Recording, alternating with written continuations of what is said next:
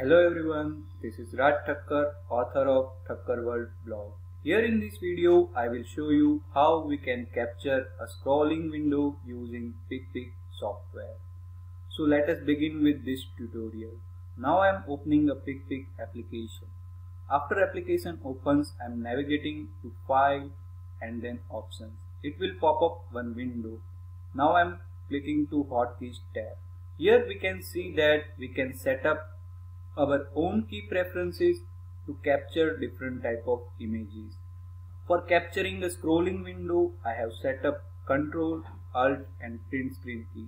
That means to capture a scrolling window, I have to press first Ctrl and Alt keys together and then I have to press Print Screen key.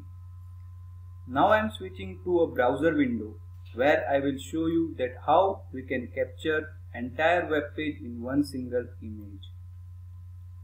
Now I am pressing Ctrl, Alt and Print Screen key.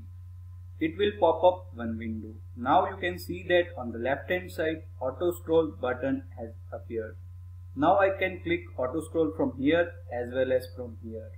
If I will click Auto Scroll from here, then it will capture the web page along with this toolbar. If I will click Auto Scroll from here, then only web page will be captured. So let me click Auto Scroll. So friends, you can see that now web page has started scrolling automatically. Once this automatic scroll will be completed, entire web page will be captured into one single image. So now let us wait for this scrolling to be completed.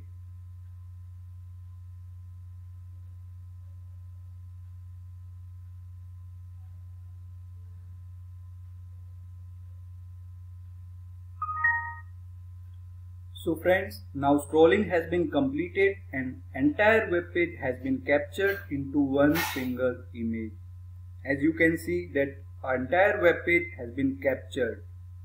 Now many people ask that if I want to stop the scrolling in between and want to capture only half web page, then how we can achieve this? So friends, this cannot be possible using PicPick. But definitely you can capture entire web page and then you can crop the image as per your requirement. I hope this video is helpful to all of you. Please like and share this video as much as possible. Have a nice day. Thank you.